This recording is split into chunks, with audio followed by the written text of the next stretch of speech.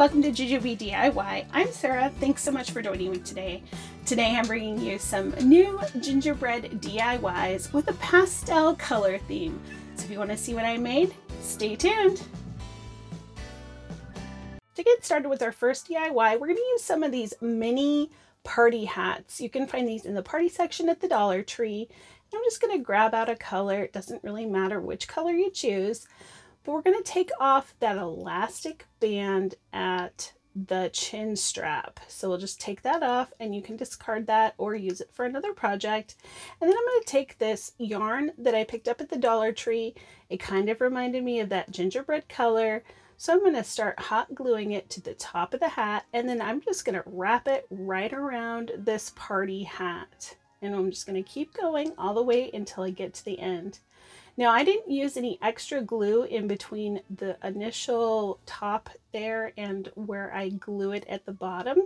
But if you need to use some dabs of glue, go ahead and do that just to make sure that everything is secure. I'm going to clip the end off at an angle, glue it down, and then if I have any extra bits of hat poking through, I'm just going to use my scissors and trim that down. And as you can see, we have now a gingerbread tree.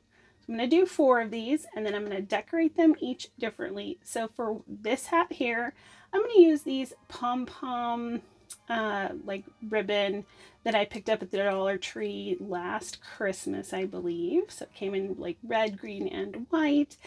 And as you can see, I'm using the white here, and I'm just twisting that around the tree in kind of a diagonal fashion until I get to the bottom. And I'm just going to secure here and there with the bits of hot glue.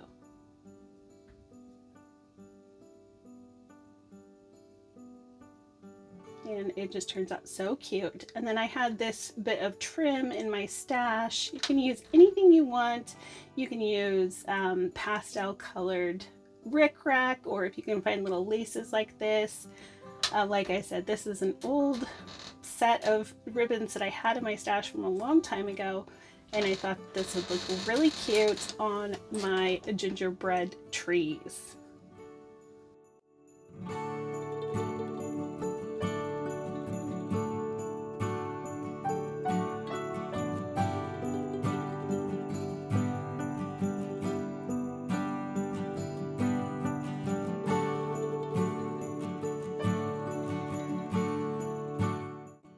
And then for this one, I had picked out some pastel buttons.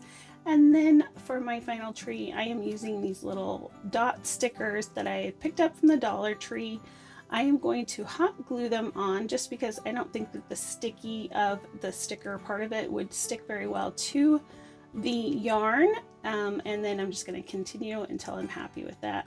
Now, so for my bases of my trees, I am taking these little mini wood rounds. My father-in-law was so sweet a couple years ago. He had cut me a whole bunch of little wood rounds, and that is what I'm using. So I just drilled out a bit of a hole in the middle there with my hand drill, just big enough to fit that skewer in there. And then I'm going to just put a ton of hot glue down in the bottom of the hat.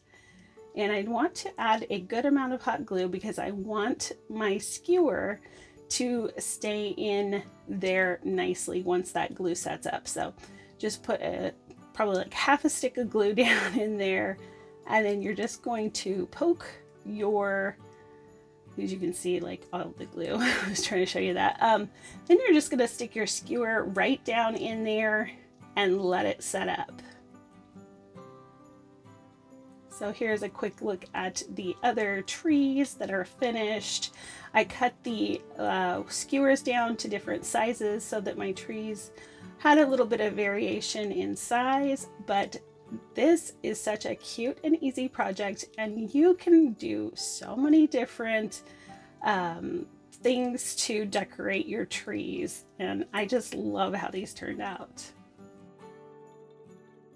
So for DIY number 2, we're going to use one of these snow globes from the Dollar Tree. They sell these every single year, and you can put water and other things in them. However, I'm going to keep mine dry, and I have 3 of these wood snowflakes from the Dollar Tree. I painted them with the hazelnut color from Waverly, and then I went in with some puff paint to decorate my quote-unquote cookies.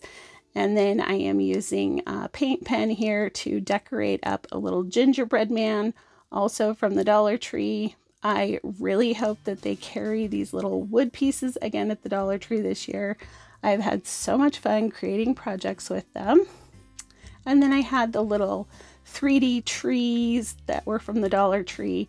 I painted those up with the hazelnut color from Waverly and some of the puff paint. And then on two of the trees, I am using some of the small wood spools that I've picked up from Amazon, and I am putting the trees on those wood spools just to give it some variation in height.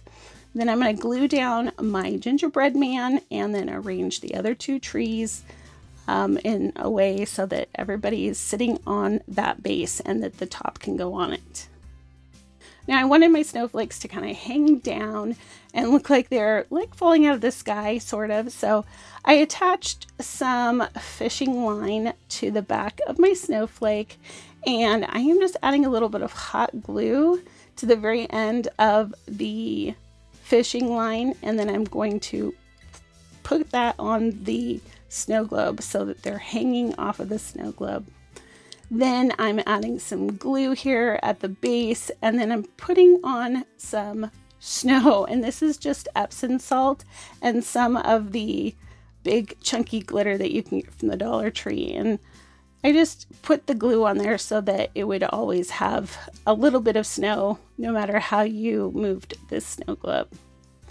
So now to finish up the base, after I've screwed everything together, I'm going to add some of this cute pink gingham ribbon from the Dollar Tree all around the outside of our snow globe, just to dress it up a little bit more.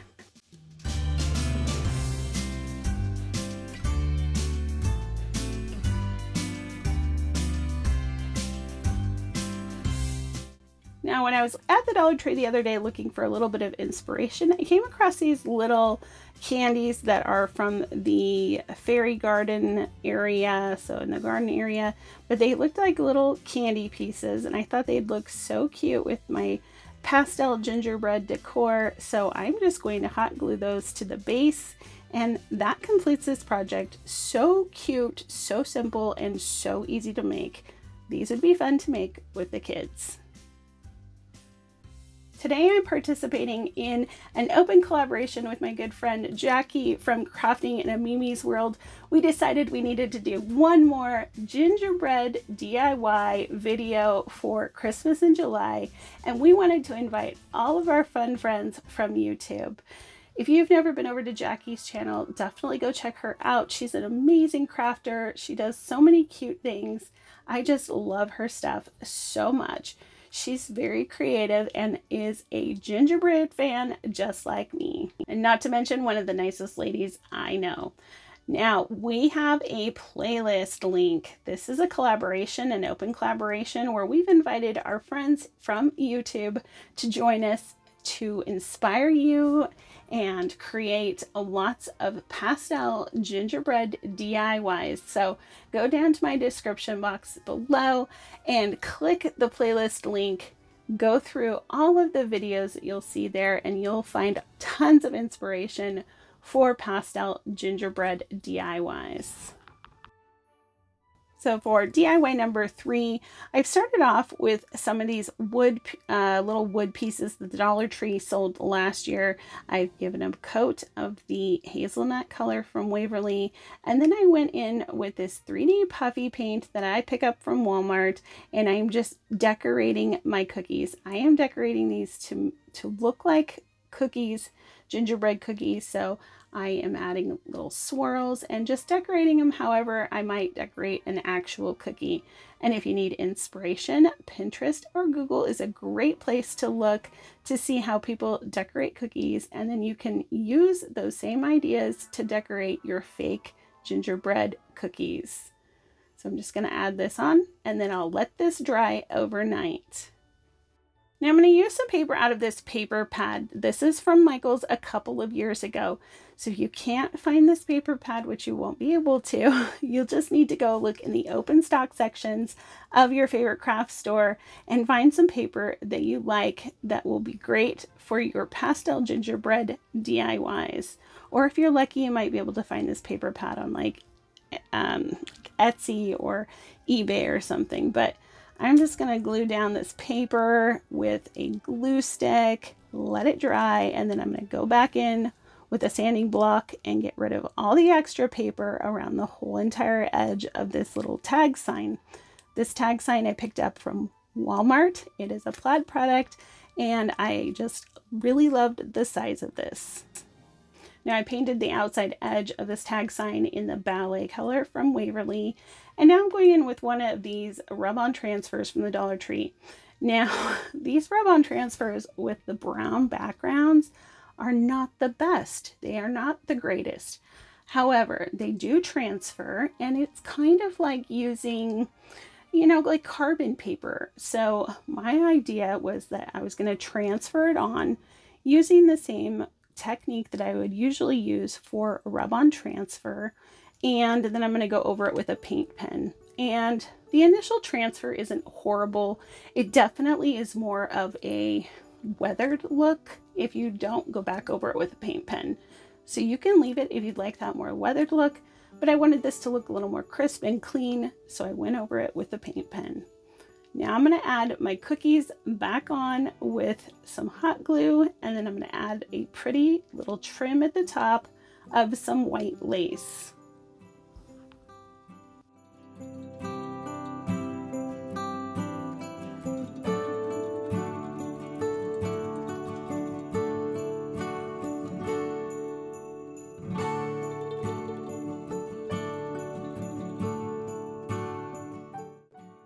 And look how cute and pretty this is. This would look really lovely on a wall or on a tier tray or on a shelf for your Christmas season. For our fourth and final DIY of the day, I'm going to go in and use one of these faux cutting boards. They're made from cardboard.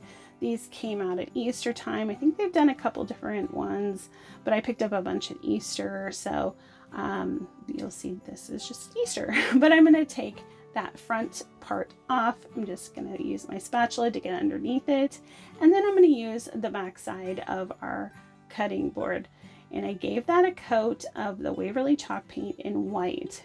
Now I'm going to go in and distress this a little bit.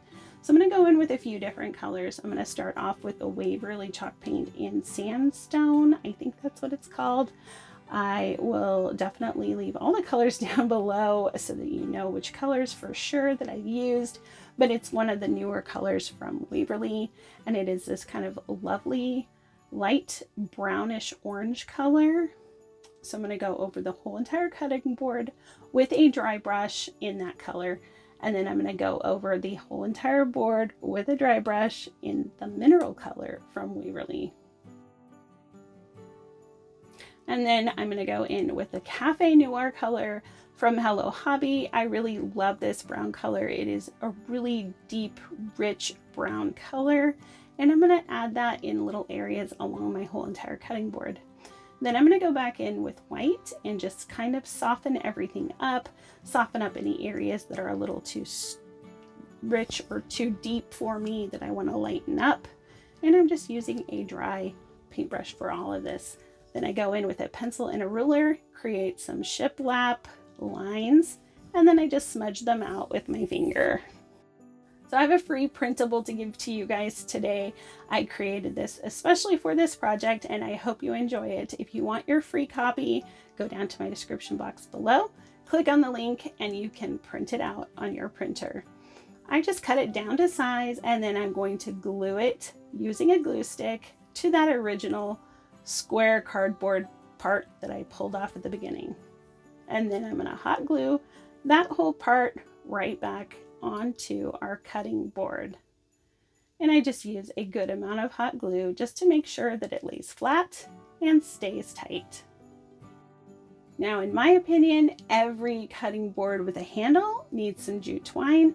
So I'm going to add some jute twine on the handle to finish off this Super easy and super cute project. And here it is in the final state. It is so pastel and so adorable and perfect for your gingerbread kitchens. So that's all I have for you guys today. Let me know in the comments down below which project was your favorite. Make sure you click on that playlist to find out what everybody else has made for this collaboration, and hit that like button so that I can be seen by more people. Have a great day. Bye!